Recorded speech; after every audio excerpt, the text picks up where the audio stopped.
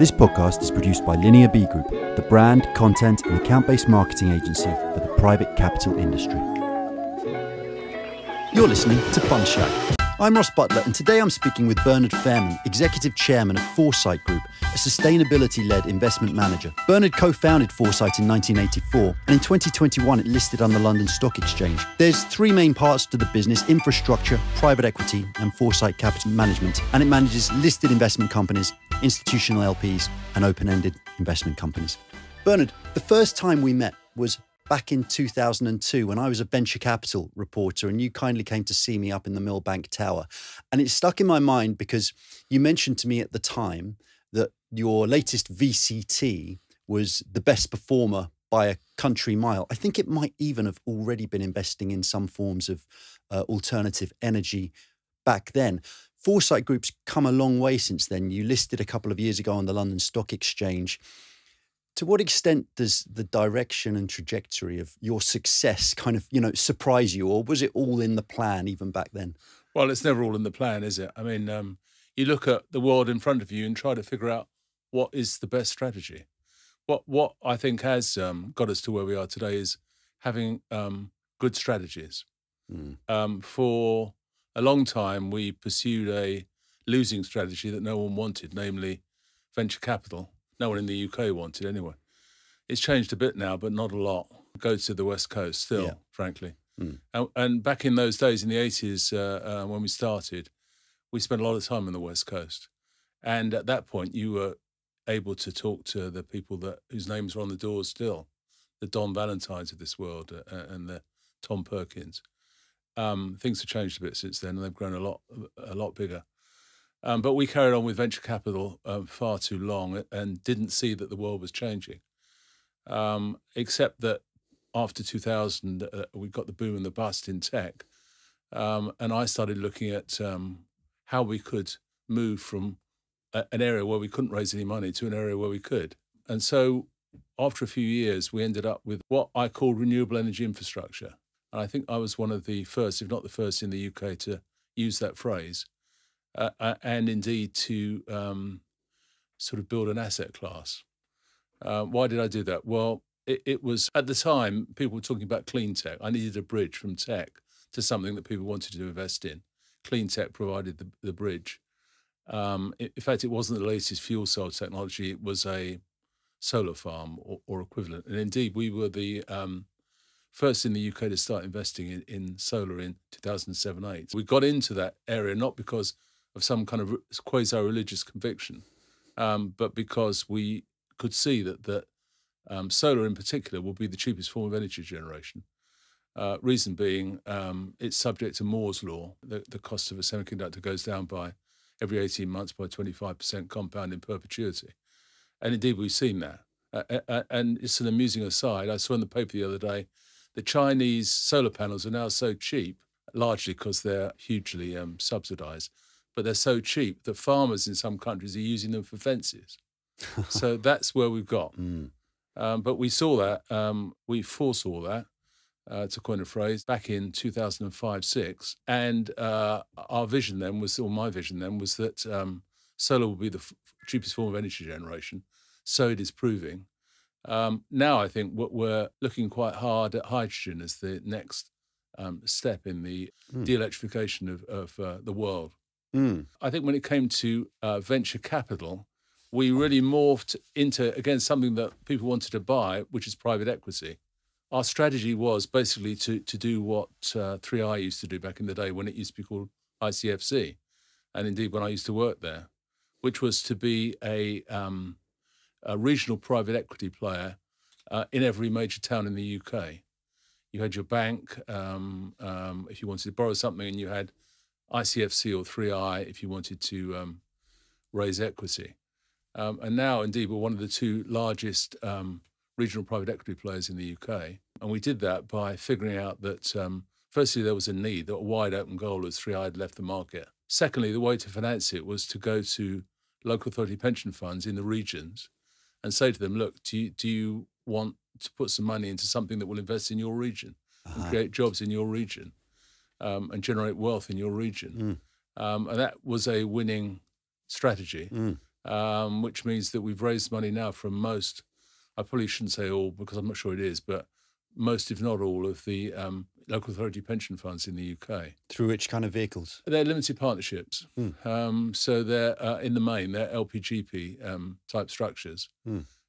Indeed, although, as you kindly mentioned earlier, we have raised money in investment trusts, the serious money in the years going forward, this year and next, certainly, will be LPGP funds, because as we're in the infrastructure space, in a kind of arms race type situation where the biggest will win, we've got to raise lots of money quite quickly. And last year was a bit of a write-off in that respect. The checkbooks of the LPs remained resolutely shut. This year, however, is different. So I hope we'll begin to see some significant money flowing into the coffers. We've never been short of deals. We're always short of money, however much money we've got. That remains the case. Yeah, so I did notice that your strategy kind of spans from this regional private equity, regional UK private equity approach, right through to kind of what looks like almost a global infrastructure play. And these seem quite different. What connects the two? Well, that's an interesting point. The answer is, on the surface, not much, other than private equity was our original business. But in reality, increasingly in infrastructure, we're seeing deals that need private equity skill sets. And private equity and infrastructure are converging to some extent. And so you're seeing quite a lot of big operations. I mean, I'm mindful of people like EQT and Partners Group, that they've got both skill sets, both disciplines within their businesses. And I think we'll continue to do that, and we'll continue to grow both. It seems like a very competitive area, the infrastructure part of the world. Prices are high. How do you find differentiated opportunities that you can get a decent return out of in that area? I'm going to apologise for slightly disagreeing with you on that. Please. Our sponsor for this episode is RW Blears, a UK law firm specialising in venture and growth capital. RW Blears works for a range of institutional and emerging fund managers with a particular focus on GPLP funds, EIS, IHT and VCT funds. Clients of the firm include Foresight, Calculus, Downing, Molten Ventures, Ascension and Deepbridge. I'm at their offices in London's trendy Farringdon district with Frank Daly and Ollie Blears, who head up their funds practice. Ollie, we met recently and I'm delighted to be here to ask you a few questions about what makes RW Blears different. Likewise, it's a pleasure to be Bunchak's first sponsor. I was a fan for a few months before we fortuitously ran into each other. So we're somewhat of a specialised firm. We've got between us a cross expertise of corporate tax and regulatory knowledge, with a particular focus on advising fund managers in the setup, launch and deployment of their fund strategies. Frank, how long have you been at the firm? I think I'm the longest serving member, apart from the senior partner who founded it. So I've been here 14 years. And I think since day one, what I've really focused on is EIS and VCT funds. So you know that market backwards. Do you need to be a specialist to do that? Yeah, I think you do, because we've seen occasionally big firms sort of dip their toe into these areas. And while the rules are sort of self-contained, they have been fiddled with ad nauseum ever since they were conceived in 1995, I think it was. And there was the Forerunner scheme before that. So it's an area that if you're not a specialist, I think you can easily come a cropper in with costly consequences for investors. So I think it really is important. What about on the institutional fundraising side, Ollie? How have you found things? Because it's been a difficult market for the last year or 18 months or so. I spend a lot of time with emerging fund managers, so those who are managing either their first fund all the way up to Fund 3. And last year was pretty torrid. So there was a deep freeze that took place throughout the course of the year. A number of mandates we had lost lead investors or just sort of went into complete stasis. Start of this year, some seedlings, which is great. So a lot of inbound interest on new fund formations. I think year on year, there's a real appetite to begin fundraising again. We're in renewable energy. We're not investing by and large in the latest airport or road or whatever. We've got a bit of that, but that's not our main effort. Our main effort is renewable energy. The world is decarbonising at a rate driven largely by economics, but partly by politics. And I think that there's more deals to be done than there is money to invest in them. For example, we've done a number of what I could describe as rollout deals, platform deals, perhaps a better word, where you invest in one and there are 6 more to do. And right now, if you look at what we've got rights to do, but right now don't have the money for it, it's well in excess of 5 billion. Returns of are quite in a quite narrow band. I mean, I've never seen an infra deal done at less than 5% IRR, or at a proper infra deal at more than about 10%. So it isn't like it varies in enormous, enormous swings. So can you give me an example of one of the, either on the private equity or the infrastructure side? Because, I mean, you've mentioned hydrogen already, but it seems to me like, solar energy and wind farms, these aren't new technologies. These are, in fact, quite old technologies. Mm-hmm. So where's the opportunity you're seeing? So I agree with you. So the opportunity is, if the world is going to decarbonise anytime soon, we've got to roll out literally trillions of pounds, dollars, euros of backbone energy generation. Our contention is that solar will be the backbone energy generator. There'll be wind and all the rest of it, but solar will be the one that will win because purely on cost competitiveness. So I think it's not a function of making, super returns. If you want to do that, then you take super risks. And the opportunity is there right in front of us. I've told you about 5 billions worth of deals that we've got right now that we could do tomorrow if we had the money, which we don't, which is why we're raising some more money now. So there's still a massive opportunity in solar. There's a massive opportunity for solar energy. The massive opportunity for the energy transition is just a massive opportunity. I've been in the private equity space now for since 1980. It's way bigger than any other thing I've ever seen in my investment career. I mean, it is literally a multi-trillion a year opportunity. Yeah. And what about, so you've never been into wind? Yes, we've got about, off the top of my head, a couple of £1 billion invested in wind. Wind is part of the energy mix. I don't think it's going to be a long-term, major player. It was probably the original renewable energy infrastructure category before solar became as important as it is now. And in fact, in the UK, it's still way more important than solar. But there isn't the cost driver that you see with solar. It's steel and concrete. There's a limit below which costs won't be driven down. Yeah. And therefore, energy generation costs won't go down below a certain price. Of course, yeah. I mean, it's not your job to construct an entirely coherent energy system, but I suppose you do have to take into account where it sits in an energy system. And there's obviously a large intermittency problem with something like solar, but that doesn't seem to worry you. You still think that solar is going to be the big play of the next decade or so. I think solar is going to be the major player. But I think we've left a world where there's one big central energy provider located, miles away from users. And I think that the intermittency point will be dealt with in our minds anyway, largely by, batteries and all the rest of it, fine, but batteries aren't the answer. The answer may well be hydrogen, which is why we're currently raising a hydrogen LPGP fund. Okay, so I'd like to talk a bit about hydrogen because on the one hand, I could flippantly say that you've ridden the renewable energy wave, but actually as a marketeer, what it seems to me that you've done is you've created a category and then you've become the leader in it, which is actually pretty unusual. You were a very early mover in this. You saw it coming. You predicted, let's say, the application of Moore's law. What's the story behind your conviction in hydrogen? Everybody knows what hydrogen does. But hydrogen won't happen and couldn't happen because of its cost without renewables and without, if you will, surplus renewables. Zero cost of production, surplus renewables. Zero cost of production, surplus renewables means that you can make hydrogen economically. But there are other, things that you see. I mean, I've got no a great insight into this, but I just picking up the paper the other day. I mean, Toyota have now come up with a car where they basically have an electrolyzer in a tank, which you fill with distilled water. It electrolyzes on the spot, and you've got a hydrogen fuel cell car. Now that if that's ever put into production, which it may well be, that's a game changer, and I think we're going to see a lot of that around. But the basic reason why hydrogen is beginning to work economically is because of surplus, zero cost of production renewables. But is there surplus zero cost of production renewables in Europe, for example? Yeah, I mean, the answer is you get. We've seen with the battery funds, which have suffered rather recently.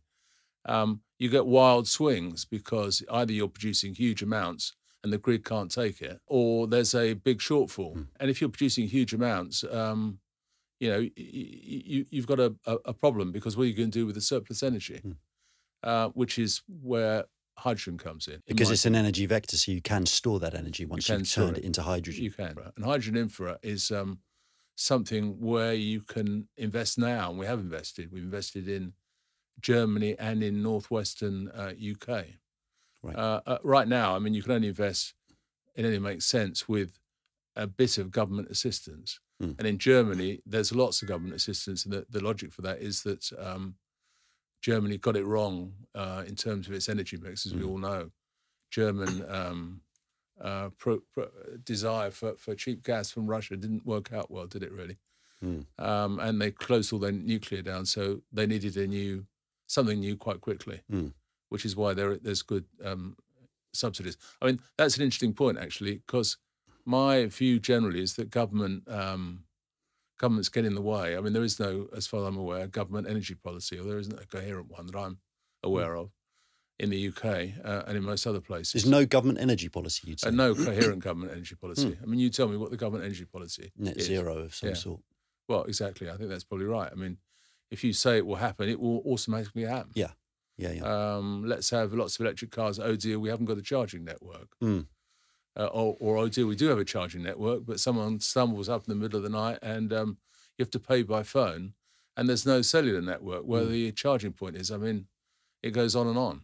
It hasn't been thought through. I wasn't going to bring this up, but, if we can have hydrogen fuel cars, brilliant. But for me, the diesel engine powered the modern world, and the modern diesel engine is a marvel of efficiency and cleanliness, really, relative to anything else out there. And yet it's effectively uninvestable because of the way we categorize things. I agree. And to reiterate, we've always only invested in things for economic reasons.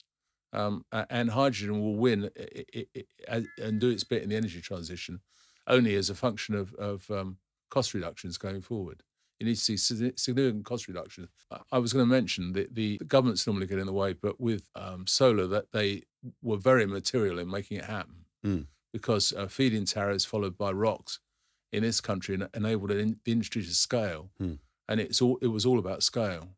I mean, most of the renewable energy industry is about scale. If you want to get costs down, you've got to be big, which is why I was talking about us seeking to expand quite rapidly in that space. Well, the Germans were pretty proactive in solar as well. They were, they were.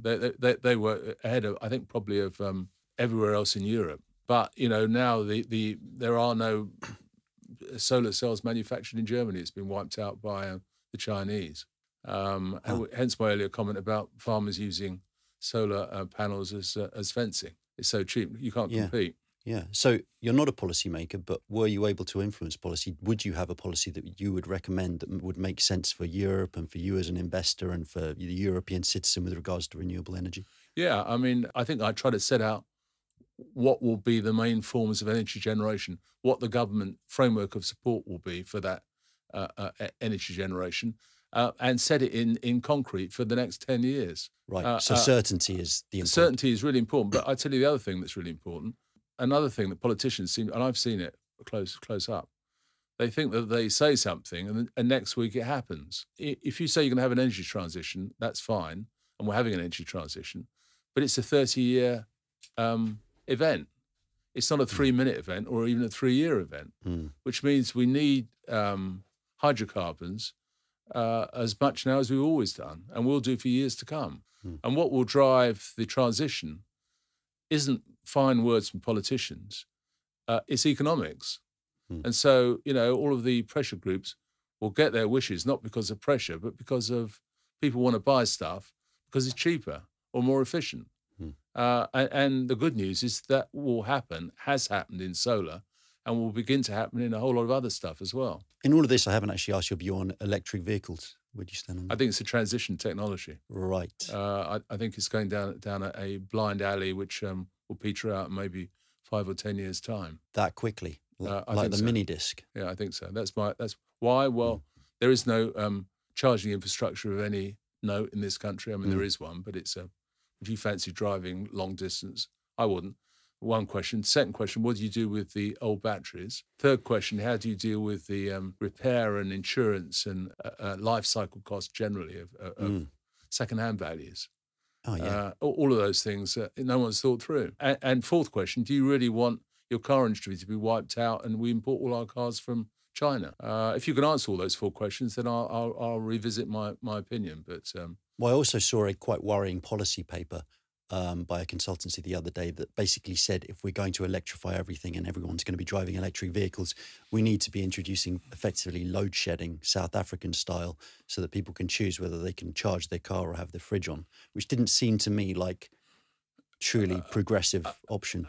The point about over fast transition, faster than we can do it, is that the people that will suffer are those with least. It's very, very, very regressive, and that is not a policy that I'd want to pursue. Renewable energy, you almost invented the category, but now everyone is on that bandwagon. It must be an incredibly competitive landscape. Where do you distinguish yourself? Where's your differentiators? What's your competitive edge? Well, firstly, I think there's enough for everybody. Right. But our competitive advantage is that we're one of the biggest in terms of size. We've got 150 people addressing this. We've got offices now, a couple of offices in Western Europe, in Madrid and in Rome, and we're now quite big in Australia as a result of an acquisition we made a year or so ago. In our 150 people, we've got engineers and we've got accountants, and we're offering a soup to nuts service. So we don't subcontract out the kind of business running of a solar park as many other people do. We don't rely on third parties to work. We've got owners, engineers, if you will, that work for us when stuff's being built. When things go wrong, we've got our own people that can identify that. And in Australia, actually, we've got people that operate stuff like hydro plants. So it's a mix of people that are addressing the issues, not only investment, but also technical issues that arise from these investments that you make. So that's the very modern operational private equity approach rather than the merely kind of do the deal and then try and find an exit. I think those days are long gone. Yeah. If we revert a little bit now to our private equity business, I mean, when I started working for 3i in 1980, there was an element of if you turned out every month for a board meeting, you were super kind of careful. Normally you just went every 3 months. And that has long gone. Many of our portfolio. We've got a portfolio now of 250 and 50 actual investors. What's it like doing private equity deals in the UK regions at the moment? How would you describe the opportunity set? Not very competitive. Oh, yeah. I mean, we're doing deals 3, 4, 5, 7, maybe up to 10 million. The world needs dogs in the, I want to do 50 to 100 million or 200 million deals. And I might do 1 or 2 a year. I mean, we're doing probably 30 to 50 a year. It's a very different approach. Why aren't people competing with you in that sector? Are there structural reasons? Well, you've got to have a physical presence in the areas where you're investing. And we've got offices, literally all over the country. I mean, it's hard to figure out a major conurbation where we don't have an office. Right. And we've got local people in those offices. So it really is kind of the old 3i model. It was meant to be the old. But then 3i didn't pull back from that model. It was a very stupid thing to do, in my opinion. I mean, a major mistake. We want to be, and the one thing the good that came out of that was 3i Infrastructure, which is a great business. But the idea that you had something that had been embedded in the UK since the war, and you just throw it away because you wanted to become a major buyout shop, and now they aren't. It was crazy, but there you go. Everybody's got their own approach to these things. But you are doing kind of growth private equity deals in the regions. What's the kind of risk profile of those deals? What's your expectation in terms of what's going to go wrong and what's going to quite low risk? I mean, what goes wrong? I mean, it might be, I don't know, it might be an electrical distributor in the Cambridgeshire area, for example. And they might be turning over, say, I don't know, 5 million and making a few 100,000 when we invest. And what we're basically doing is because of the network that we've got, we're investing locally, then expanding the business, but then selling internationally. And once or twice we do come across some real huge winners, sometimes in unexpected quarters. But fun enough, and contrary to perhaps some people's prejudices, we're doing good deals in Scotland as well. Raised money there both from local authority pension funds, but also from the Scottish government, which has been quite helpful and forward-looking in their approach. But we're literally all over the place. I mean, the only and we just opened an office in Wales, for example. Again, I mean, I think 2 or 3 deals have been done already. So the fact is, if you've got a hinterland, which the UK does, of literally hundreds of thousands of small businesses, in due course, people want to retire. In most cases, no one's bothered with sales and marketing, and you're just selling to your mates as you always have done. It's the story that we got taught at ICFC, as it then was, all those years ago, and it remains good even today. And at some point, we'll export the formula to continental Europe. Right. We looked at an acquisition in France, for example, but of an investment management company. Of an investment management company that's got this regional network with regional connections. I mean, from memory, they even had a 50 million wine fund down in Bordeaux. I mean, that's pretty difficult. That's the ultimate walled garden, almost, probably Absolutely. literally. I think it's a very good area. As I say, I can't ever see the demand not being there for because people retire and opportunities come up. We've not mentioned Foresight Capital Management. I'm not exactly sure what part of the business that is. Could you? A few years ago, we could see that, firstly, we've got 40,000 retail investors. I haven't mentioned, but we're approximately 1/3 retail, 2/3 institutional. We've got 40,000 private investors. So a few years ago, you couldn't get any money on deposit on the one hand, but on the other hand, we were investing in these fairly safe businesses, namely renewable energy businesses, that were generating 5-6% yields. And the idea came to me to put the two together.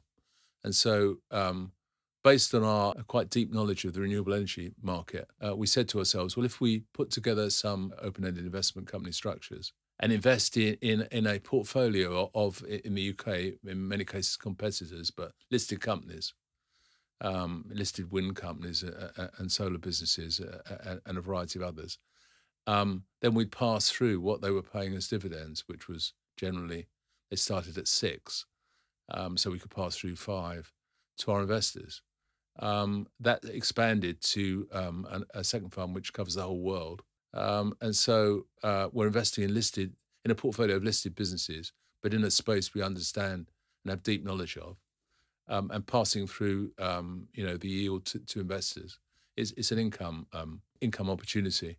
Inevitably, over the last couple of years, the amount of money we're managing there has gone down because you're talking about long duration assets, and in rising interest rate environment, long duration assets tend to be out of favour, and that's what's happened. But I expect that to come back big time when the interest rates start coming down, and that isn't it's not a huge operation. It's about 8 people, right. So out of 400, it's a fairly small part, but a useful contributor. And I think that will, as I say, turn around and become even more useful over the next year or so. So you listed Foresight Group back in 2021. Yeah. How's that going? How's that changed things, first of all? Well, there are 2 elements that I was seeking to achieve. Firstly was much higher visibility. Otherwise, we didn't want to be a well-kept secret, because if you go to a big institutional investor and they never heard of you, then you've lost the battle before you started the war. It's worked brilliantly in that respect. And also, by the way, being in the Shard's been very helpful, because people have wanted to come and see us, whoever they are. That still remains the case. I mean, one might wish it weren't the case in some of the small VCTs, some of their AGMs. You get a lot of people turning up, but eating your biscuits. Tea and biscuits, yeah. But there you go. The second reason has worked not at all, which was to have use the stock as an acquisition currency, and that has just not worked, because the London market has been, everybody knows the liquidity in the London market is tiny and getting worse. And we're valued now at about 7 times forward, which is, given that we're growing at 25% compound, is a fairly silly number. And so right now we're not making acquisitions using stock because they would be enormously earnings dilutive. Yeah. If you look at the private markets in our space, they're probably selling at 15 times. Public markets are selling at half that in the UK. Our sponsor for this episode is RW Blears. It's been a difficult market for transactions as well, but how do you feel about this vintage? And will we look back on it and think it was actually a good one? Feels that way, doesn't it? Venture capital's insulated from some of the complexities which I think PE equivalents face in terms of leverage in the portfolio and valuation as between buyers and sellers, because VCs aren't taking control. So some of our clients have been very active throughout the past 18 months, and that might be quite a savvy play a few years from now. Others have been a lot more selective, and anecdotally, we're definitely hearing of deals getting killed a bit more often at final investment committee. How has your business been affected thus far? We fortunately haven't felt the same level of impact as I think others would, partly because of our focus on the tax efficient funds, which sort of buck the trend quite often. If there's a general downturn in fundraising, the fact that they are able to offer those generous tax reliefs, which are such an important sort of tax planning element. We sort of operate sometimes in a sort of a slipstream from the main fundraising market for venture capital funds. So, people keep raising and deploying capital through those schemes. The ups and downs are massively smoothed out, and obviously it fuels the next stage of VC investing, where the VC and the EIS funds exit and there are bigger players come in. So it's a great feeder. What's the one thing that you would look for in a legal advisor if you were a client? What I think we do really well is that we are that one-stop solution. What I've found and what I think clients really enjoy and respect is that it's me at the start and it's me at the end, rather than getting bounced around departments. We can offer that because we, I guess, are specialists in that with the corporate tax and regulatory know-how, we can provide all of that through a single funnel, which isn't necessarily true of larger firms.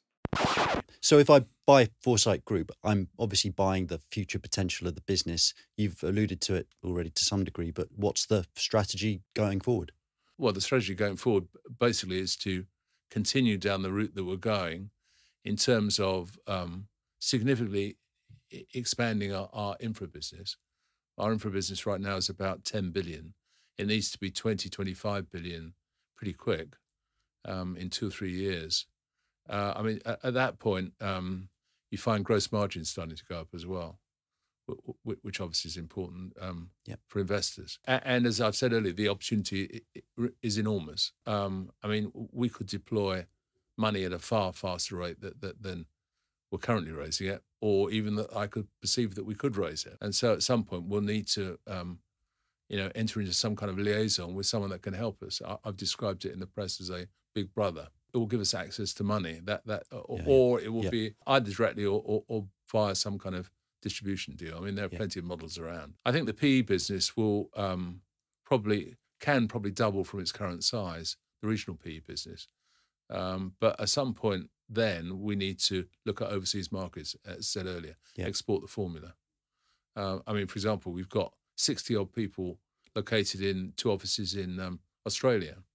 And so that's something we could look at exporting to the Australian market. Although I have to say, the important thing is that we raise money locally first. We don't kind of go into region and spend UK money. It does seem a slightly risky prospect, an international expansion of a private equity business. But I guess that gating option of raising local money is a kind of something of a risk mitigant. It's credentials when you go in, I guess. Well, I recall back in the day that 3i had an excellent business in Italy, for example, an excellent PE business in Italy.